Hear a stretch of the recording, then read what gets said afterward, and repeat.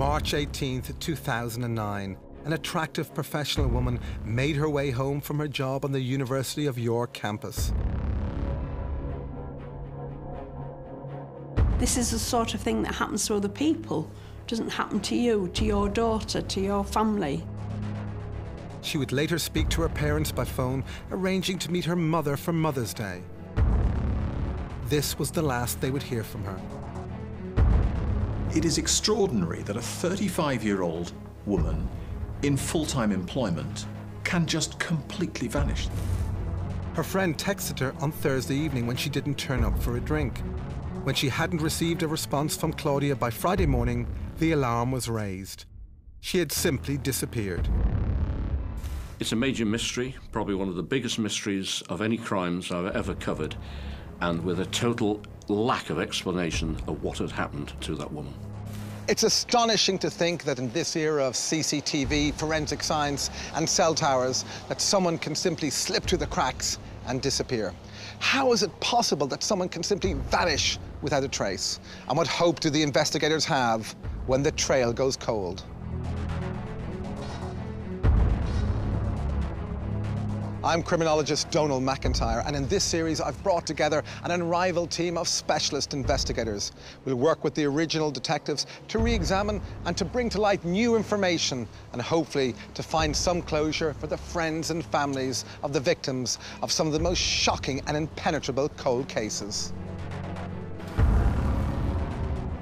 On this programme, the shocking disappearance of Claudia Lawrence, the 35-year-old chef who walked home from work and vanished without a trace. We confer with leading investigators, and my team of experts strive to answer what happened to Claudia Lawrence.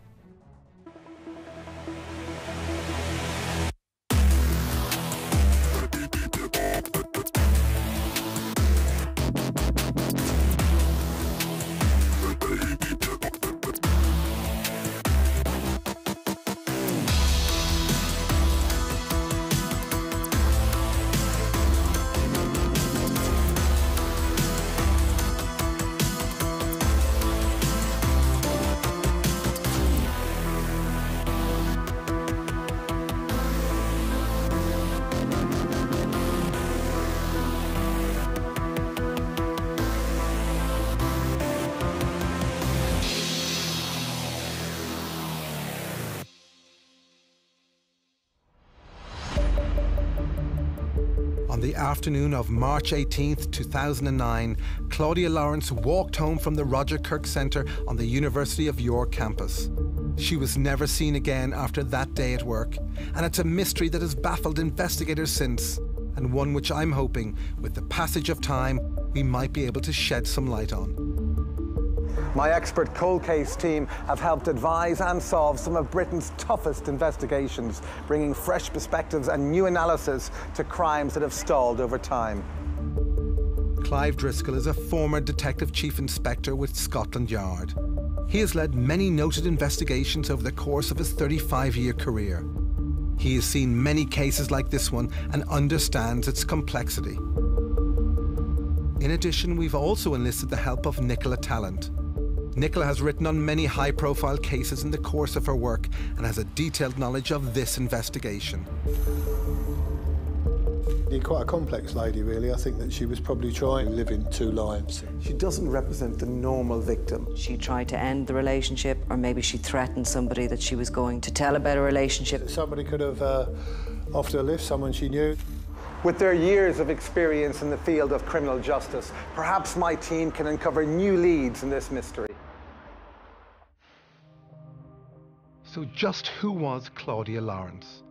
And why would anyone have any reason to attack, abduct, or even murder her? Claudia was from York, Yorkshire's county town, the younger daughter of solicitor Peter Lawrence and his wife Joan.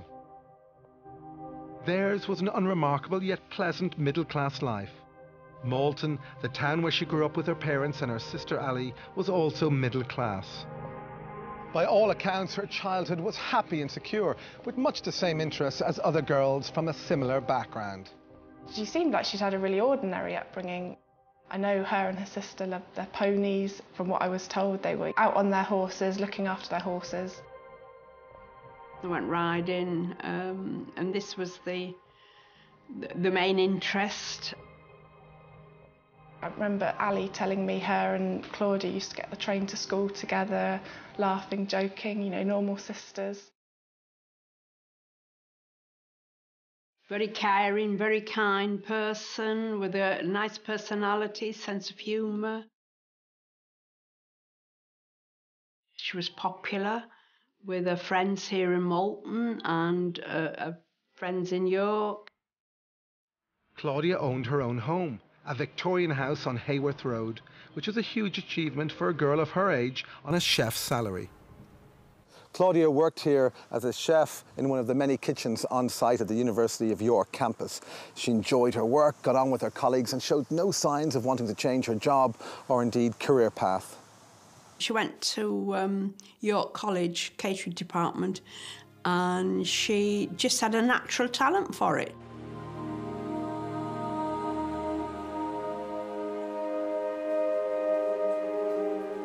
Started working in pubs, one in Malton, which is the area she grew up, quite, you know, rural North Yorkshire. It seems wherever she went, she was popular, made friends. Everyone I met just seemed to really like her. She passed her exams without any trouble. And then she went eventually to the university and the hours were better.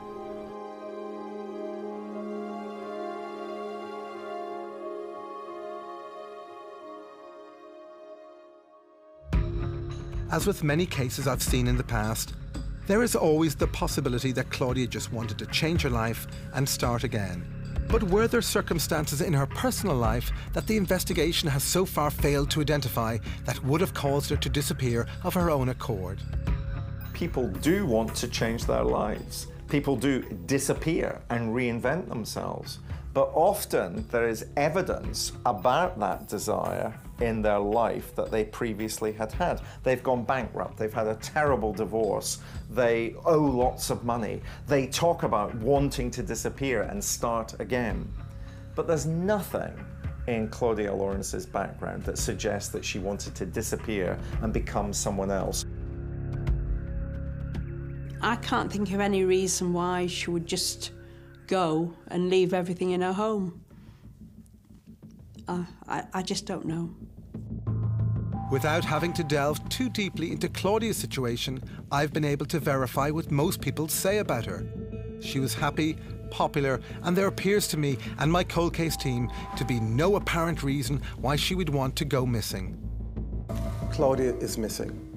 There's still no evidence that a murder has taken place.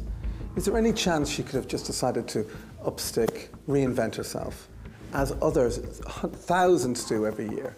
I don't think she's the type of person who's going to feel a need to reinvent herself. She does have a lifestyle that may not suit everyone. She's happy with her job. She turns up on time.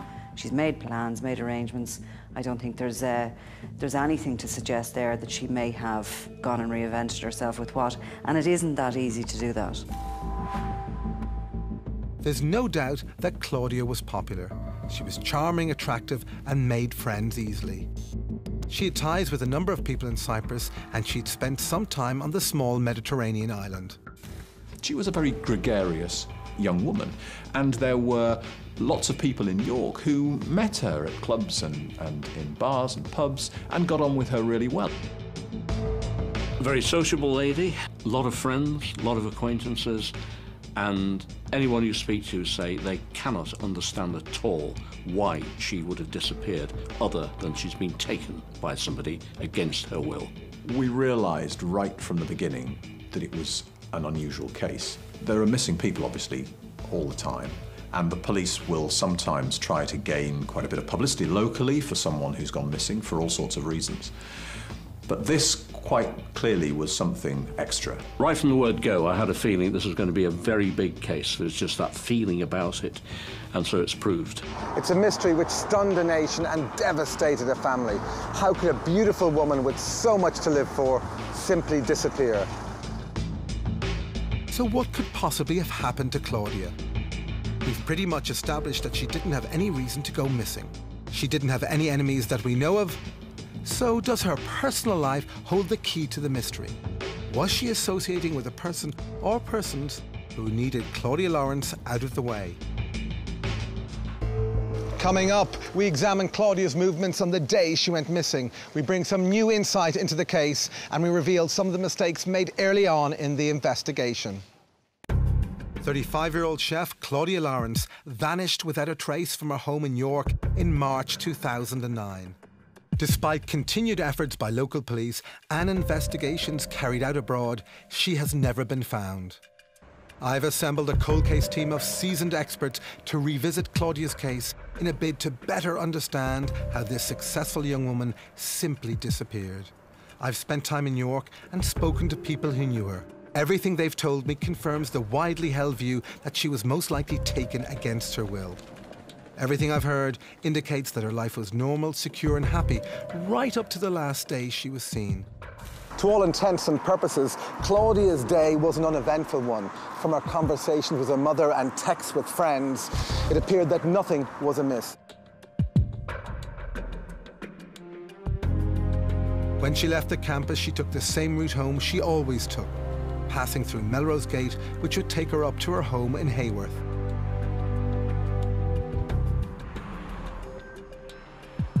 Some of the last images of Claudia were caught by the CCTV system at this post office. She was seen to post a letter as she walked home from work on the last day she was seen alive. Who was the recipient, and is that significant to the investigation?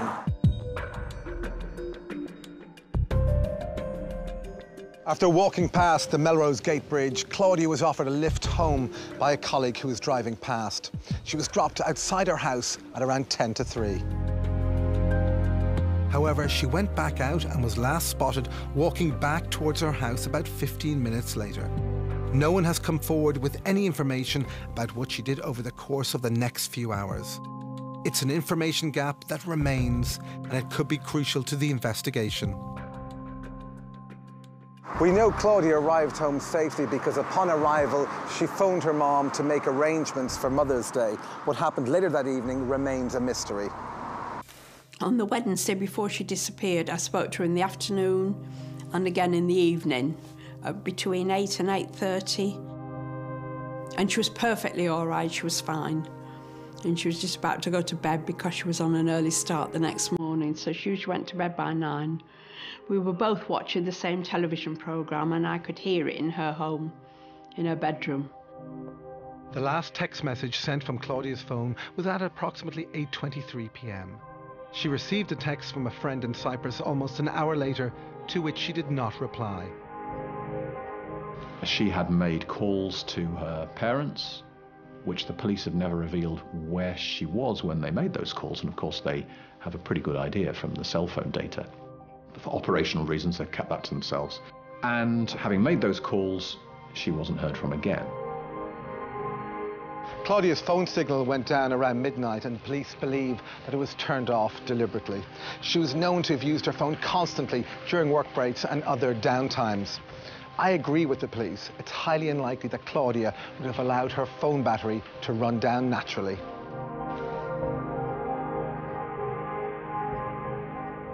On the evening she was last seen, there was suspicious activity picked up by CCTV around Claudia's home. Around 7:15 p.m. that evening, a man is seen walking with what appears to be a bag on his shoulder into the alley behind Claudia's house. As he walks out just over 1 minute later, he clearly waits for a passerby to move on before he leaves the alleyway. What caused him to do that? Then again, at around 5:07 a.m. on Thursday morning, a man walks into the alley and returns less than a minute later.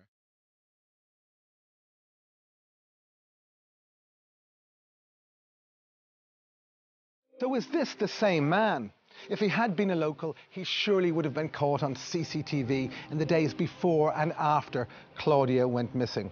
He's never been identified and he's never come forward, so he must remain a person of interest. Claudia's literally never been seen since. No trail, no body, no evidence. When the horrifying news came through, her mother was at her sister Ali's house. We had a phone call early evening. Ali answered the phone and it was her father saying that Claudia had disappeared.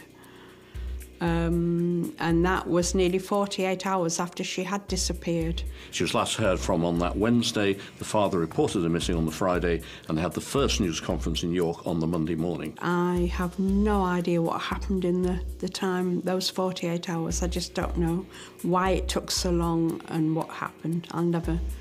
I can't get my head around that one. When the police examined Claudia's house, they found a set of unidentified partial fingerprints and also the DNA from a male left-handed smoker on a cigarette butt in her car. However, nothing in the house seemed amiss. There were breakfast dishes in the kitchen sink, her electric toothbrush on the draining board, her bed made, and her phone charger still there. Claudia's handbag, bank cards, passport and jewellery were also there, but her phone and the rucksack she used to carry her chef's whites to work were gone. So everything very much implied she had left for work on the Thursday morning, and this featured heavily in the original investigation. Well, the whole thing's very mysterious because absolute lack of any forensic evidence, certainly in the early stages of the investigation. No sign of a disturbance inside her house. She's made these 2 phone calls to her parents on that Wednesday night, and since then, silence.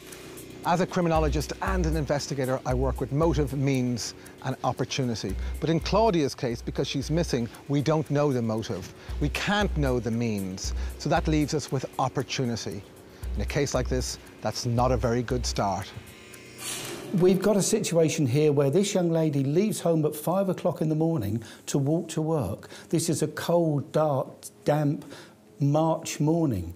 She's on a main route through. This is her most vulnerable point. There are many opportunities for an opportunistic abduction, an opportunistic, or even somebody that she may have known saw her walking to work and offered her a lift to work. So, opportunist or someone she knew? My experts are in little doubt. Clive, what odds do you place on the fact that she might have been taken or abducted on her way to work? I think the hours she was working that particular day as well would have meant that she possibly was walking down that road alone. I think even at that hour, you said it was a thoroughfare, wasn't it? You would be taking a real risk bundling someone into a car, and my guess is that she would have put up a fight. So I suppose I'm leaning towards somebody she knew more than someone who just grabbed her off the street and forced her to get into a car. The senior policeman leading the investigation at the time, Ray Galloway, certainly believed that Claudia had disappeared on her way to work. He and his colleagues had leads on a couple arguing on University Road that morning, and a left-handed smoker was also seen in the area just a little bit earlier.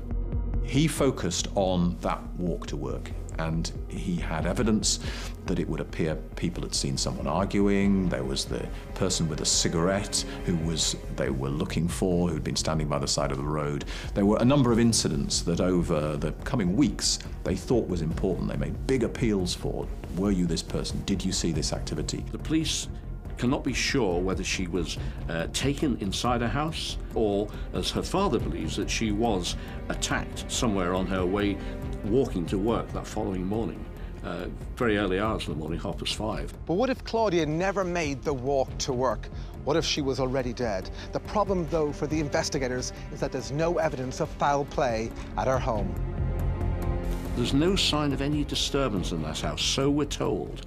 Her bank account's never been touched, her passport's never been touched. This young lady was presumed to be at home, yet there is no evidence of a crime committed at home.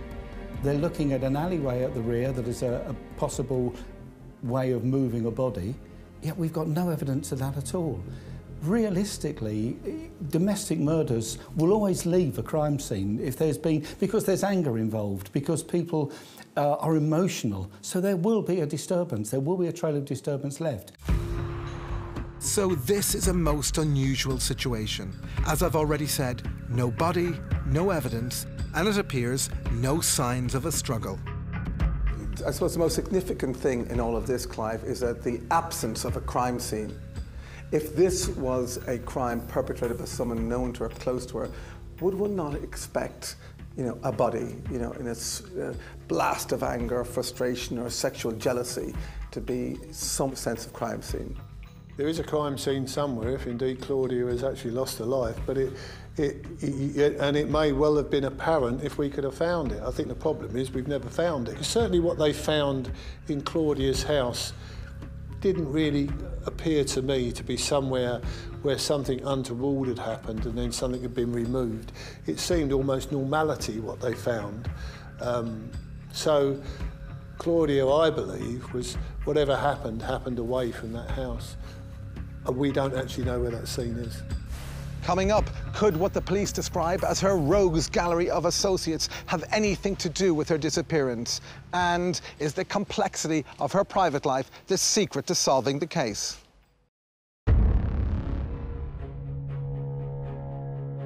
"35-year-old Claudia Lawrence vanished from her home in the Haworth area of York in March 2009. There was no crime scene, almost no forensic evidence, and no body.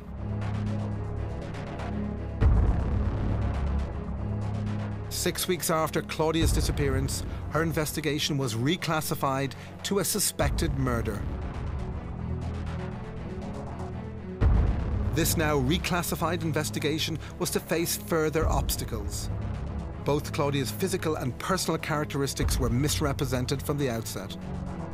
I was tipped off by a security guard at the university who had seen her the day before she went missing, or I think actually the last day she was seen alive. And he said to me, she didn't have blonde hair. And I said, I beg your pardon? He said, no, she had dark hair. The original photograph, I wasn't consulted or anything. I didn't know anything about it. I don't know where it came from on the original poster. And I mentioned that she didn't look like that when she disappeared because I'd been with her the week before and she'd had auburn highlights put in her hair. A very close friend of mine in Malton, he'd telephoned the police, and I understand around half a dozen people had phoned the incident team to say it was the wrong photograph. And if you look at the pictures that are now used on the police posters, it is a girl with brown hair, not with blonde hair. It took a long time to get the right photograph out there. Whether it's made any difference, I don't know. Claudia's parents divorced in 1999 when she was an adult, and they're now estranged. This has added an extra layer of complexity to the investigation. Claudia's mother and Claudia's father do not speak. It's a pretty unusual circumstance for a solicitor's daughter in a market town in North Yorkshire to go missing.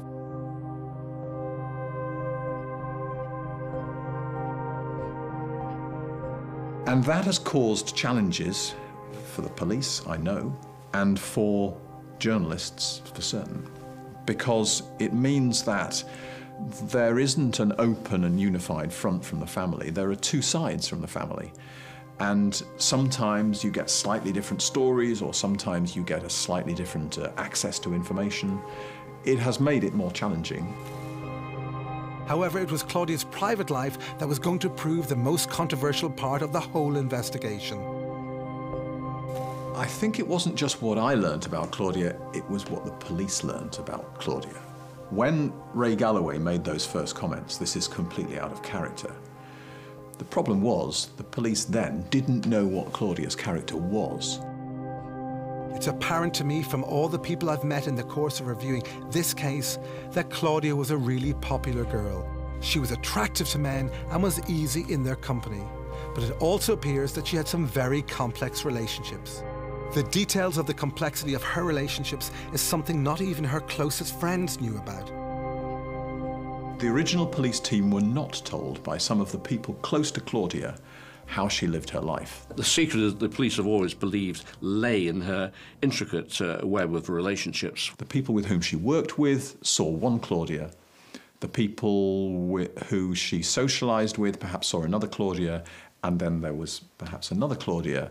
And the police team that came in was on a very sharp learning curve because they discovered that actually she had had relationships with some people who you wouldn't necessarily have expected someone in her position to have had relationships with. Peter, her father, doesn't accept it. He says he doesn't recognise this lifestyle, and yet most other people you speak to do recognise this lifestyle. We know that Claudia had some clandestine relationships, and as a result, some of the men were not in a position to be forthcoming about their connections to her. Perhaps the most important new information they came up with was the sure knowledge that people were lying to them. And that's what the new senior investigating officer, Di Malin, has said and repeatedly said. We know that people are lying to us and we will find you. Probably the biggest problem the police have had in this is they've known right from the beginning who she had relationships with. And they've got to these men and, of course, for obvious reasons, say, well, no, we don't have a relationship with them. And they've had to go away and probe further and go back and say, we now know you did have a relationship. And that's held the investigation up a lot. Newspaper journalists themselves were having problems getting to the bottom of what these relationships that Ray Galloway had alluded to were. Some of the people that we wanted to talk to didn't want to talk to us. Some of them had lifestyles that weren't necessarily compatible with our openly answering questions from either journalists or from the police. And I was threatened on this investigation, and I was warned off on this investigation, which is pretty unusual for a murder inquiry of a solicitor's daughter in a rural market town in North Yorkshire. This pub, the Nag's Head, located just a few doors down the road from her house, was somewhere Claudia spent a great deal of time. She was well known to the staff and to many of the customers.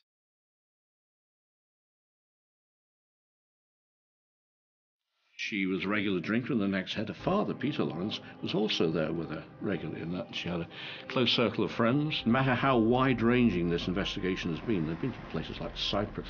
It's come back very, very close to that community and the community surrounding the Nag's Head pub.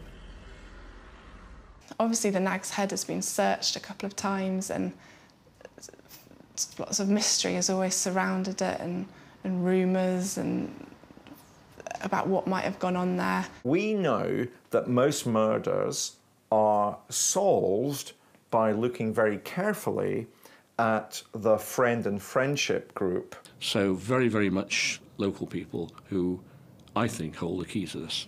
She had relationships with people that other girls of her age and her upbringing might have wanted nothing to do with. And that causes massive problems. Where do you look? If you don't know who she was seeing, if you don't know where she was going, and you don't know whether the people you're talking to who do know are telling you the truth, how do you solve the murder? So mystery and some confusion surrounds Claudia's personal life, and it's a mystery which needs to be cleared up.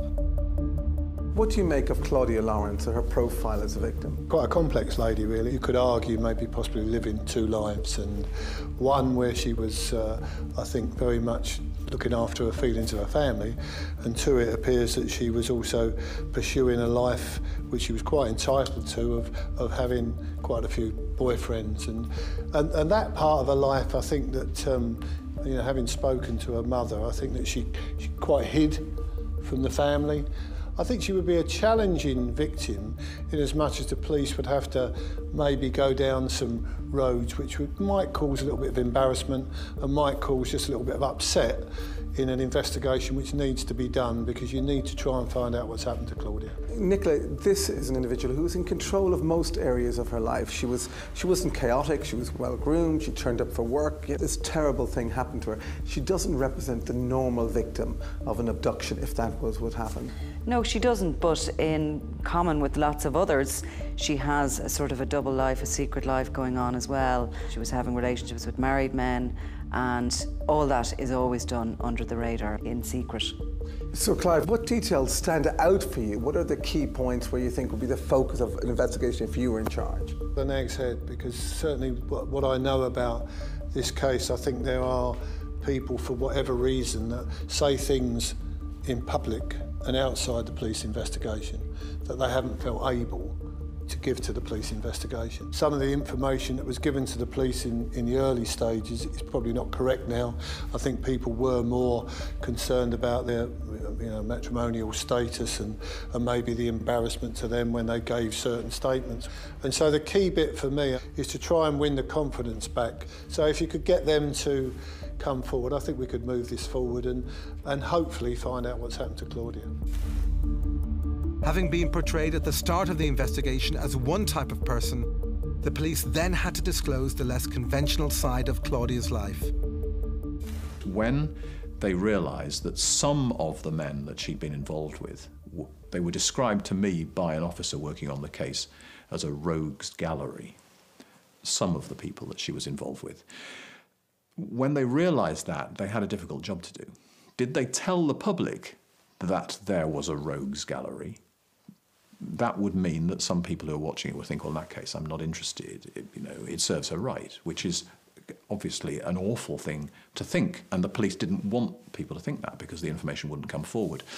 Nor could they continue with the line that was out there, which was, Claudia was just like your daughter or my daughter leading a life entirely in the open. I've seen that how the victim is portrayed is incredibly important to every investigation. And it's become clear that Claudia's personality was portrayed negatively from the outset. Claudia's sex life, her alleged extramarital affairs and her active sex life, for example, were represented as being a key part of her as a person as well as the wider case. Some of the main ways or the main phrases that were used to describe her were things like scarlet woman, home wrecker, and it's that kind of narrative which has very gendered underlying assumptions, which is really only typical for women victims. We are led to blame Claudia as a victim for putting herself in these arguably compromising positions, whereas actually the blame shouldn't be on Claudia, it should be on the perpetrator. So what was wrong with Claudia living her life any way she chose? And did the stories which emerged, in addition to being hurtful to her family, damage the investigation? She had boyfriends, she went on dates with men, but she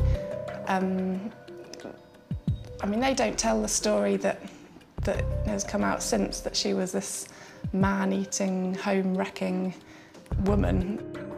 She was just a 35-year-old woman leading a perfectly lawful life. The fact that the life that she led was not perhaps as entirely open as yours or mine, it doesn't mean it's wrong at all. She's a victim. And her family are obviously victims of what's happened to her.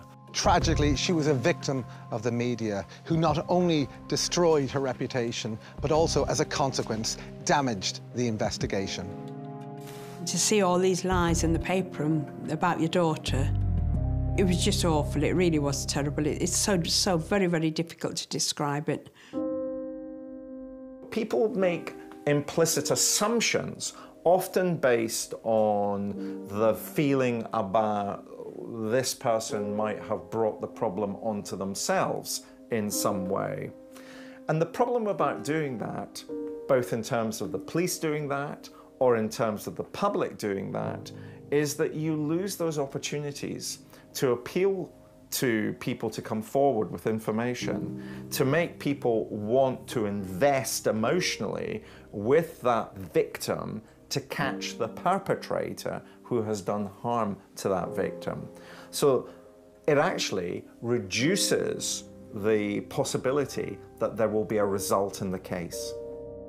All of these inconsistencies and the way Claudia was portrayed damaged the investigation. Coming up, I review all the evidence and reveal my conclusions on what really happened to Claudia Lawrence. 35-year-old Claudia Lawrence vanished without a trace from her home in York in March 2009. Despite continued efforts by local police and investigations carried out abroad, she has never been found. The police have made some arrests, but no one has been officially charged, and this has created some hostility in the community towards the whole investigation. In the course of the investigation, Claudia has been portrayed as someone with a complicated personal life. While elements of this portrayal may be true, I've no doubt that all of this has hampered the investigation. And now, like the police, anyone, including myself, who asks questions about what happened to Claudia comes up against a brick wall of silence. Well, if you go in the Nag's Head, which was Claudia's drinking pub, and where she drank with all her friends and various other people, they are very sceptical. I walk in there, and people will tell me the names of some of these men who've been arrested before I knew them, and they'll say, so-and-so, so-so, he would never have done something like that. And another comment is, whose life are they going to wreck next, the police? You know, as if they're going through them one by one, and these people have been held up to the light. There's a feeling in the community that they don't think the police are doing a very good job, and that they are in the process of wrecking people's lives in the course of trying to finally pin down who was responsible for Claudia going missing. There was a sense that her local community of friends have felt under pressure from the police because the police feel that there are some answers there among her friends, among her lovers. To what extent is this community acting in concert or feel under threat? Is that a reasonable sense? Well, there probably are answers within that group. If she was having an affair with a married individual, maybe they don't want to come forward. The police need to put them under pressure. They need answers. They need people to come forward with information so as they can piece together exactly what happened to her. The tactics have been questioned about using an arrest to actually maybe apply pressure for people to talk. I think the police in this particular case have got to pay a bit of catch-up. They've got to win the confidence back. Certainly when I was talking in York, there was a little bit of resentment to the police. Possibly people weren't happy with the tactics the police were actually using. And maybe that's something that the senior investigating officer will revisit. The police just need to re-win a little bit of confidence to allow people to be able to come forward and talk. Claudia's case lacks the one thing which the majority of investigations of this sort can rely upon: a body. Assuming Claudia was murdered, her killer was very skilled and precise in disposing of it. I've looked at the considerable amount of building and construction which was happening in the city of York at the time, and the potential was certainly there for the killer to hide a corpse thoroughly. However, the Yorkshire moors and any wasteland within York could hold the key to finding her corpse. Her body has never been found, and therefore, if we think about that, that leads us to concentrate on that final journey that she made when she walked to work and the opportunities that gave for her to accept a lift or to be abducted by a stranger or a stranger's into a car. It is, as far as the family are concerned, as far as Peter's concerned, the most likely explanation that something sinister has happened to her on her way to work. As far as the police are concerned, somewhere out there is someone who has murdered a young woman. And if they did that, then they are surely a continuing threat to young women. We have to look, for me, at the predator. We have to look at the fact that this man may still be at large. If you want to harm a 35-year-old woman and do it without being noticed, it's hard in a city centre because someone's going to see you. It's difficult to move an adult person's body, particularly if you're on your own. So it would make most sense for Claudia to have left that house on her own accord. She left that house on her own 2 feet, I'm pretty certain. So what do we really think happened in this perplexing case? But at the moment, we have no sightings. We have absolutely nothing to suggest that Claudia is alive. Normally, that there would be a fingerprint of some description, a credit card, a phone, someone being notified. We don't have any of that. And so I think the police are right to pursue this, to assume the worst. And I've always felt the abduction in the morning, and I did walk that little stretch. It doesn't sit well with me, even though I have to accept it is a possibility. I feel more likely that this might have been a meeting that has gone wrong, rather than possibly a group of lads or a lad or someone grabbing hold of her and throwing in a car, but I didn't rule out the possibility she might have known someone who offered her a lift. The fact of the matter is, she was a 35-year-old woman. She was single. So what, how she lived her life? It doesn't matter how she lived her life. She didn't deserve to be murdered. And what has to happen here is there has to be a confidence built up between her friends and those who were around her to come forward and give the police information. And one little piece of information could be the key to solving this case. The hunt for Claudia Lawrence and who murdered her, I think, is the most perplexing case, certainly the most perplexing serious crime case I've ever worked on. Nobody knows, or at least if anybody does know, they're not saying.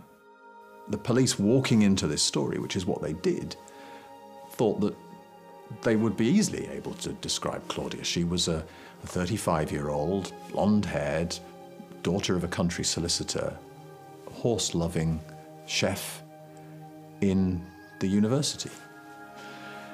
And they pretty quickly discovered that there was a lot more to Claudia than that. And I'm not certain they've discovered all of it yet. I'm feeling the same about the case. The frustration on the side of the locals and the friends and the family of Claudia, who believe that the police have taken the case in the wrong direction, is matched only by the frustration of the investigators, who believe that there are plenty of people out there who aren't telling them anything. It's one of the most complicated and difficult cases I've come across.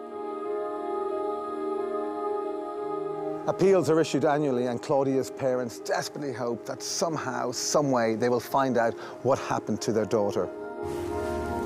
It's very, very hard to get through each day. Very, very hard. It never goes away. It's with you 24/7. It just never, ever goes away. And Ali and I, we often say, you know, one day we keep thinking she'll come through the door and say, I'm back, Mum. It's difficult for me to conclude anything other than that Claudia Lawrence's disappearance, and most probably her death, is a tragedy and a puzzle which can be solved. The challenge is to get those who clearly know more than they're saying to talk.